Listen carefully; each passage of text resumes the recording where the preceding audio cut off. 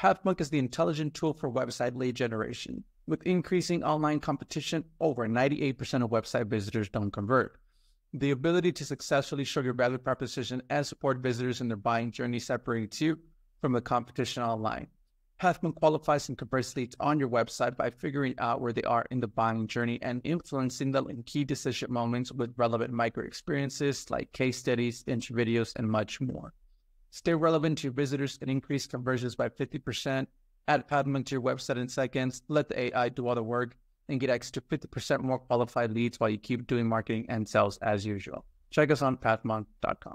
Welcome to today's episode. Let's talk about today's guest. We have Jonny Price, VP of Fundraising there at Wefunder. How are you doing today, Jonny? I'm doing great, man. Thanks for having me. Good to be here. It's great to have you on. And well, Jonny, I'm sure our listeners tuning in wondering what Wefunder is all about. So let's kick it off with that. In your own words, can you tell us a little bit more? Yeah, so Wefunder is a tool that helps startup founders raise capital from their customers and community. So normally when entrepreneurs are raising capital, they're raising from venture capital firms or angel investors who are usually millionaires. And what Wefunder is all about is democratizing startup investing and letting everyone invest in cool startups they love, not just rich people, whether those startups are tech startups like Substack or Mercury Bank or Replit, or whether they're Main Street businesses like breweries or restaurants or coffee shops. Okay, all right, interesting. And so then that way our listeners then could get a good understanding there of Wefunder then. What would you say is that key part that you guys like to solve for clients? Yeah, so we're a two-sided marketplace, right? So we have entrepreneurs, founders that are raising capital, and then we have investors who are investing in startup companies on the platform. So to take the founders, I think that there's kind of two problems we're solving. The main one is we make it a little bit easier to raise capital. So now you can turn your customers into investors. You can publicly promote the offering. You can get in front of 2 million Wefunder investors, and that's a new pool of capital that you can raise money from. And then the other kind of use case is our thesis is, especially if you're a consumer-facing business, if you invite your customers and community to invest in you, then they're going to be more loyal customers. And if you turn your customers into owners, then they're going to spend more money with you. They're going to churn less. They're going to tell all their friends about you. And that's going to help you win and accelerate the growth. So those are the kind of the two things we're doing for founders, make it easier to raise money and help them build stronger relationships with their customers.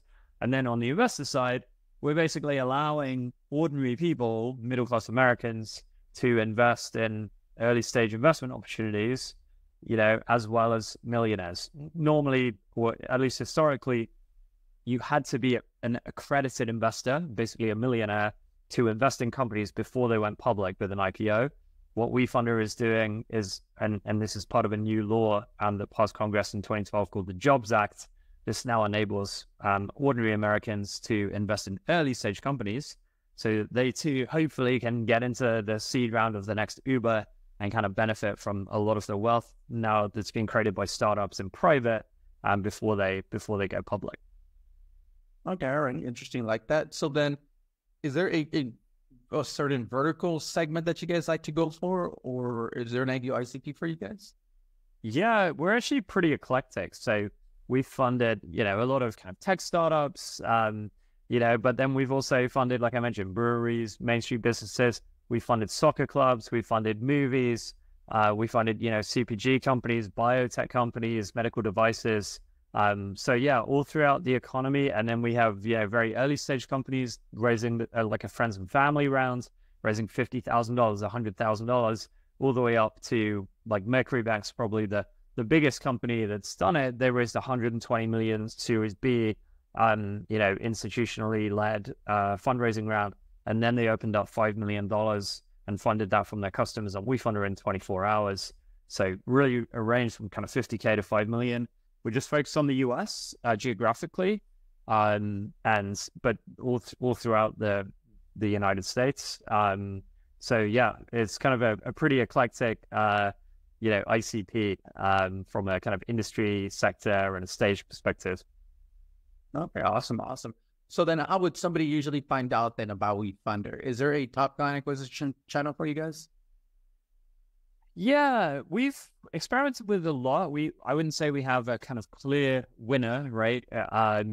So we're pushing on multiple fronts. I think we get a lot of inbound now. I think if you Google, community around, you'll find Wefunder pop up. I think more and more more and more founders are starting to kind of learn about and understand about the concept of community rounds. And so we get a lot of, inbound. And then, we have a team that I lead, the business development team that's trying to go out and connect with startup founders that want to use the platform. So we're both doing direct outreach to founders, either through emails or LinkedIn, Twitter DMs, or getting warm intros from people in our networks, or we're establishing partnerships with VC firms or fractional CFOs or lawyers that work with startup founders or accelerators, so that as they're connecting with founders that are looking to raise capital, they're kind of referring them over to Wefunder so we can help them with their capital journey. And then Wefunder is a two-sided marketplace, right? So, we also have the investor side of the equation. From an investor acquisition perspective, it's quite interesting. We're one of those marketplaces where the supply side of the market really drives the demand side. So, when we have a company like Substack launch on Wefunder, they raised $5 million in a day from their, probably millions of users.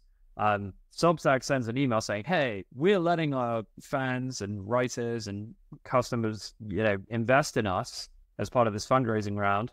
And then thousands of those people will go to Wefunder, create Wefunder accounts, and invest in Substack. So the founders of the companies that are raising money on the platform have probably driven overwhelmingly the kind of acquisition of the investor side of the marketplace down the last, 12 years since Wefunder launched in 2012.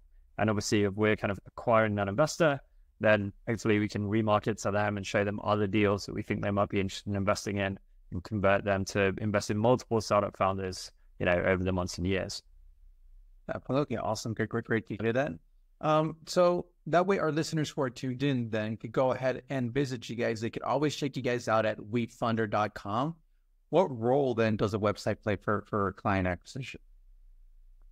So on the founder side, if you're interested in, learning about the pros and cons and, the FAQs to process, then wefunder.com/raise, you can go and just kind of, read the, kind of how it works, and then just, start an application. You actually don't need to talk to anyone at Wefunder. You can just fill out your Wefunder profile, push it live, and start raising money.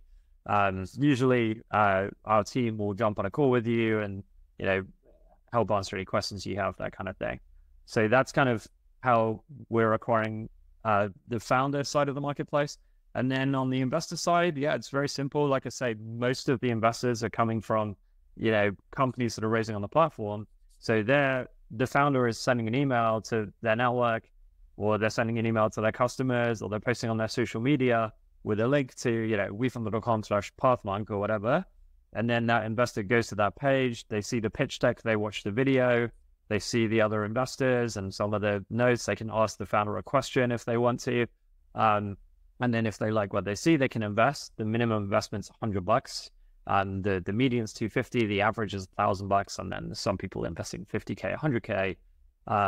But it's very easy for that investor to then invest in this company that they're interested in, create a Wefunder account, and invest through the website in 2 or 3 minutes. Okay, all right. And so is there any tools or tips that you would recommend to our listeners as far as some website lead generation? Can you explain the question again? What do you mean by that? Yes, is there any tools that you guys are using, any strategies, the methods currently that help you guys generate more CTAs? On the founder side, I would say it's less kind of digital or kind of mass marketing. We're not really doing any ad spend. We've kind of experimented with Facebook, Instagram ads, LinkedIn ads down the years, focused on the founder side of the marketplace, but we haven't really made the economics work there. So I would say we're more focused on you might call it sales or business development, where people on my team are kind of reaching out to connect with founders directly versus like, kind of digital acquisition. The one exception to that may be around kind of content. So obviously we have, social media presence. And, at various times we've kind of experimented with, blogs and content strategy, but it's not really, we have a podcast at Venture Capital, but it's kind of not really a major focus for us right now. Okay. All right. Perfect. And so then is there, but let's switch gears then a little bit and let's talk about you as a leader. You being the VP of fundraising there for Wefunder. What are some key tasks you like to focus on your day-to-day work? I would say individual contribution. I lead a team, but I kind of realized like in the last year or two that I really enjoy individual contribution. And I think there's this kind of stereotype that, okay, when you are senior leader, you kind of step back from individual contribution. And of course, that's true to some extent. But, if I am very good at that and I really enjoy it and that gives me energy, then, like I think it makes sense a lot of times to keep doing that. And I think that's where I can add a lot of value to the team. So it's probably a kind of unconventional answer, but and for me that means being on the phone a lot with startup founders that are considering raising on Wefunder, doing outreach and building relationships with referral partners, helping founders with their fundraising strategy or their fundraising pitch, and just staying super close to the customer, trying to lead by example. And just hustling super hard. Wefunder is still a pretty small startup. We're kind of 35, 40 people. So, everyone, it's just like startup pace, like very frenetic, pretty chaotic. So yeah, that's probably the kind of best answer to the question there. Okay, perfect. Awesome. I like that. So then is there any, how do you like to stay up to date with all the news in the marketing world as far as trends, strategies? Is there a preferred channel that you'd like to go with? Yeah, I am often on, LinkedIn and Twitter and kind of clicking on stuff that catches my eye. I really like podcasts. So, Harry Stebbings, I like, or Logan Bartlett. I guess it's less around kind of marketing, go-to-market strategy and more around like the industry or the kind of sector of like startups and investing. So yeah, and then there's kind of other folks on the team that are kind of experts in digital marketing, who are more focused on staying on top of kind of digital marketing trends. All right, perfect. All right, awesome, like that. Well, let's jump into our next section then here, Jonny, which is our rapid fire question rounds. Are you ready for them? Yeah, let's go. All right, first off then is, what is the last book that you read?